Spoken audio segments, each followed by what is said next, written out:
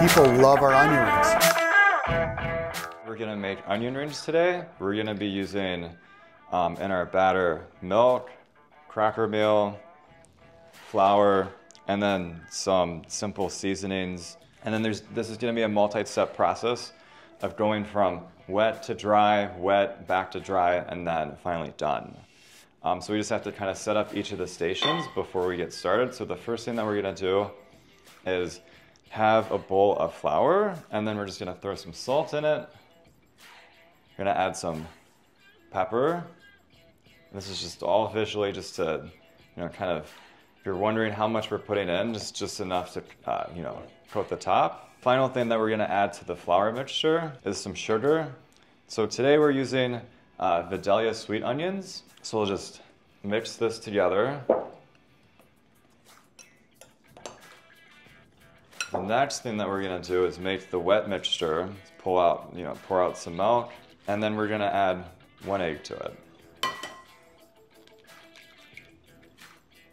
And then so now I'm just mixing, but the final step is we're gonna add cracker meal. So this is kind of my experience with frying. This is kind of an unusual ingredient, is you might use panko, you might throw in beer into that if you're doing beer batter, but this adds a really nice crunch, and it provides a very nice even crust to the onion ring when you fry it. So I'll just I pour out half the bag, and then that's that for that final step. And then so I'll just walk through all these ingredients that we have again.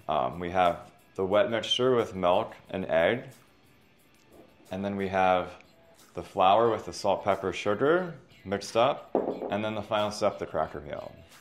And then, like I mentioned before, we're just using the Vidalia sweet onions. You can use any onion that you like. This is also a seasonal onion, so you might not be able to get these. And then here's a personal preference part. So we have the peeled onions, and this is basically up to you, if you like thinner onion rings, thicker ones. I kind of just cut them up, and then you just kind of get a good mixture of, thin and thick ones.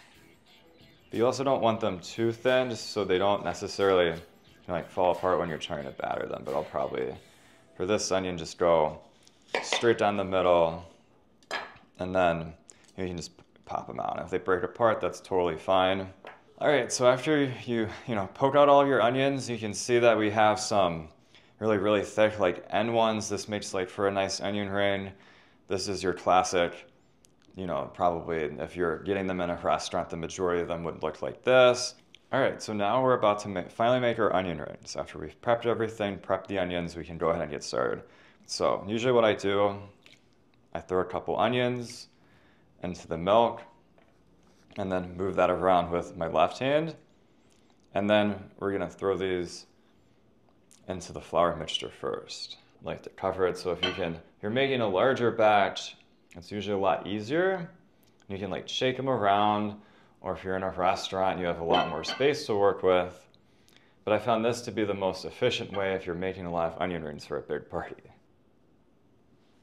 All right, so once they're coated, I'm gonna go back to the wet mixture of the milk and the egg, and then throw them in there, and then just gently press down, just so they're fully submerged. And then, so you can see that they have a nice coating on them. Now I'm gonna take it to the final step, and then toss it in the cracker meal with my dry hand. And then once you get the hang of it, you can move to doing multiple at a time. You can see that has a nice coating. That's what makes these onion rings really special, is that they vary in size, you're hand breading them, and then so each one's gonna be a little bit unique and different. So if you're making these for a party, you're gonna know the ones that are people's favorites, and you can see which ones they eat accordingly. All right, so we're finally done breading the onion rings, and as you can see, there's a good variety of breading thickness on some of them, depending on how thick the onion is, and you even see some clumps of breadings. Finally, the last thing that you can do if you have time is I like to either refrigerate them or put them in a freezer, throw it in for at least an hour, or from a freezer perspective, do at least 20 minutes. And then after some time elapses, through the use of TV magic, we'll start frying these. When I have my frying station, I like to have when I'm frying the fryer and then a plate with some paper towels just to pick up the extra grease.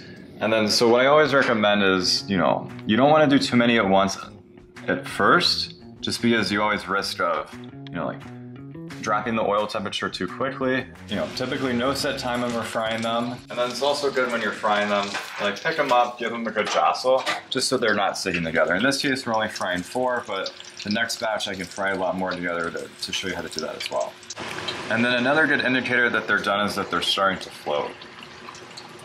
So I'd say that this is the normal browning that you'd want to see in a restaurant. I'm going to pull these off. The next batch I might do a little bit darker.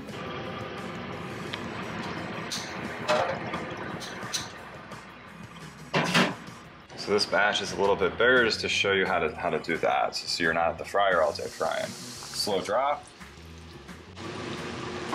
And then also another tip is maybe you filled it too high and you filled your basket full of too many onion rings. Just pull it off to prevent any bad. So you can see maybe this one's gonna get stuck and just move it out. You can even see when I'm taking these out of the fry basket, look, there's just no grease dripping off them. It's a great recipe to fry anything in, for that matter, to make sure that they're not greasy.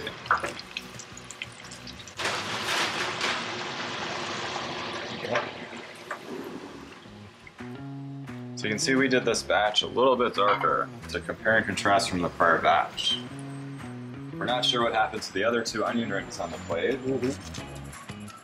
Good onion rings seem to get eaten quickly in this house.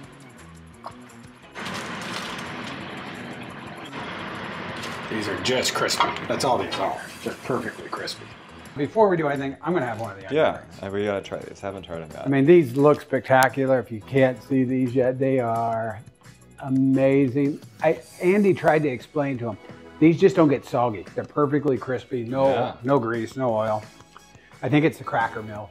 That's the Probably. Key. Alrighty. Cheers. All right, cheers. There we go. Oh yeah. Perfect. You can still hear how crunchy they are. The sweetness of the onion. I like, you put a little sugar in the breading.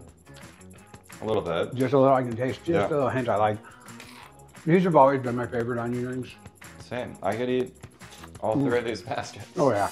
And probably all 3 of these big boys too.